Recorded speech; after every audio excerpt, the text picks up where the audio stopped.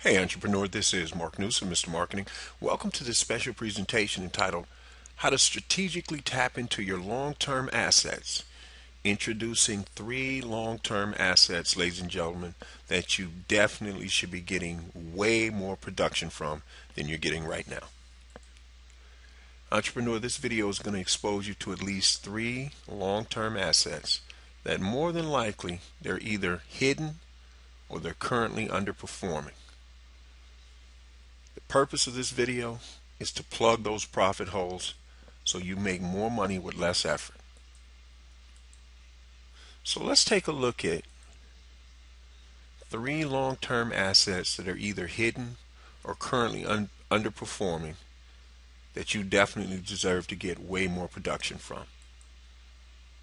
Here is long-term hidden or underperforming asset number 1.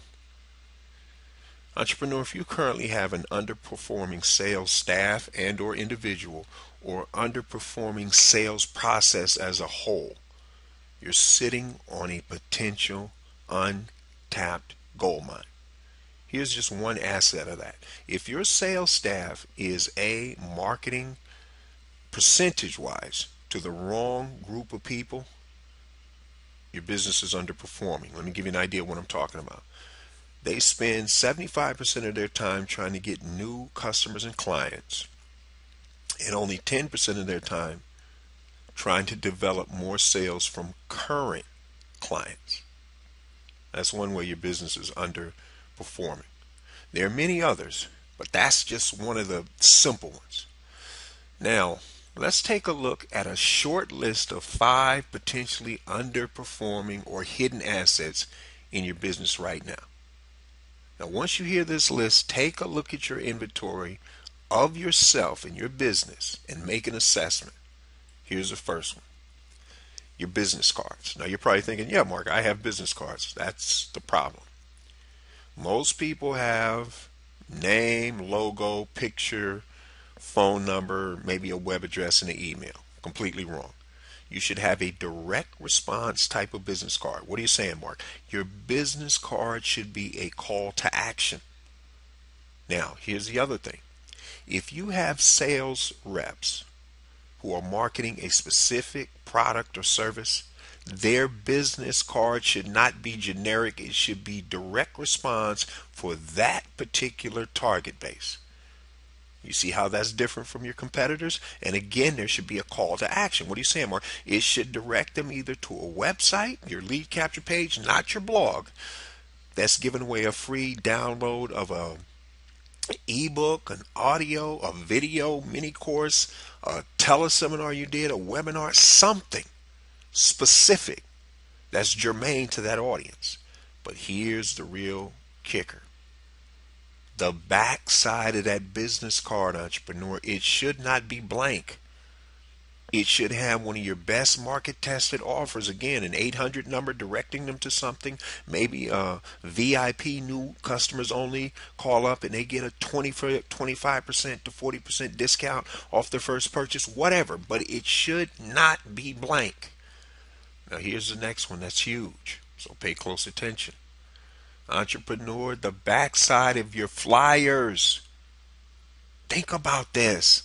That's prime real estate, and again, is blank. 99% of your competitors have a one-side flyer. Here's what you should start doing.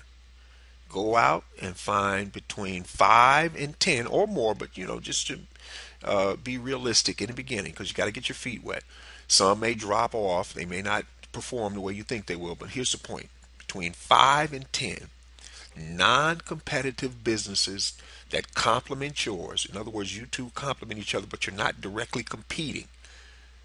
You on the back of your flyer and them on the back of theirs should say, because you're a valued customer of X, you are entitled to a VIP new customer only discount of X from your company. Now stop and think about this. Five businesses have you on the back of their flyer and you are on the back of theirs. You have just multiplied your average viral reach for less money. And again, your competitors don't know to do this. Entrepreneur, that one strategy right there, if you utilize it correctly, is huge. Now, right along with that, think about this. You should be exchanging your dead sales leads with your non competing business cross promotion partners. This one's huge. My dead leads, I went as far as I could with them, but they may be ideal for you and vice versa. Entrepreneur, that one strategy right there is huge. Now, to piggyback off of that, you could, if you can't exchange, buy your non-competitors or JV partners dead sales leads. Offer them so much per lead. Again, it should be something lower than obviously what it's going to cost you to convert them. And that's why in the beginning you want to commit too much, because you don't know who's going to perform and who doesn't, but you definitely got to get your feet in the water. But that's a powerful, powerful strategy. And finally, getting your vendors to finance your marketing. And that, you know what, that's such an incredibly powerful strategy. I'm just going to leave it kind of generic. But here's what we're not saying, just so you kind of crystal clear. We're not saying they're going to write you a check. But we're saying they have assets that they could lend to you in such a way strategically that it's like they're financing your marketing campaign. And again, that should be a whole nother video, and I think it will, to really elaborate on that. It's incredibly powerful. Now, let's take a look at long-term hidden or underperforming asset number 2. Entrepreneur, who's consistently answering your phone? Now, if you call 99% of the businesses that have a live person, it's not going directly to an answering service or an answering machine.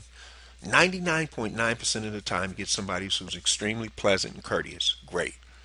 But they're not necessarily professional. What do you mean, Mark? I'm not saying they're unprofessional. What I'm saying is because they haven't been trained specifically in what to do, you're letting a ton of potential business slip through your hands.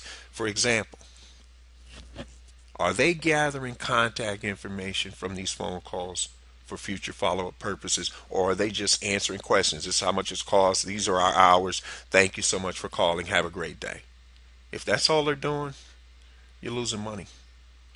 Ladies and gentlemen, part of those first-time phone calls should be directed to one of your lead capture pages. For example, let's suppose somebody calls your company, and instead of doing what you've always did, here's one of the questions they ask these people before they hang up. By the way, miss or sir, are you one of our VIP subscribers? Now notice, they didn't say email subscribers. They said, are you one of our VIP subscribers? Now, what does VIP, what kind of image does that put in your mind? Exactly. So the person says, no, well, what's that about? How do I get that? Oh, it's very simple. Do you have a pen and pencil? I'll direct you to our website. You get a free coupon that entitles you to this, that, and the other. Or you get them on you send them a text message, same concept. Or, just regular email. But the point is, part of your daily, weekly, monthly, and annual phone calls, you should be gathering more names than you are right now. And that way you can strategically and systematically follow up with these people over time and convert more of them to not only repeat, but long-term customers and or clients.